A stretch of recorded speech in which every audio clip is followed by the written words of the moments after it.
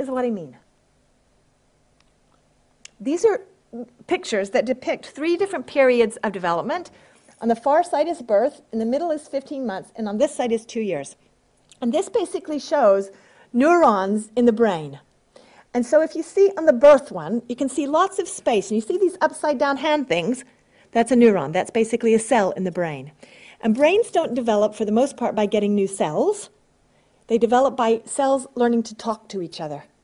And so what happens, if we do it simplistically, is that, let's say one of those cells is the smiling, I smile neuron. And another of those cells is the mummy smiles back neuron. If that happens a lot, over and over again, these 2 cells learn to talk to each other. In fact, they form connections as soon as it happens. But if it happens again and again and again, the connection gets stronger.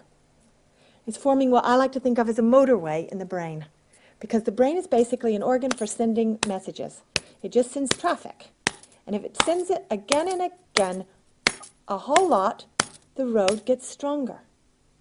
Which is a lovely story if we're doing smiling, cuddling, return. That means the world responds when I smile. But the point of brain development is you can form all sorts of motorways. So you can also pick a different neuron. So here's my smile neuron. Here's my nobody responds neuron. And if that happens again and again and again and again, I can have a motorway to anxiety instead of a motorway to joy.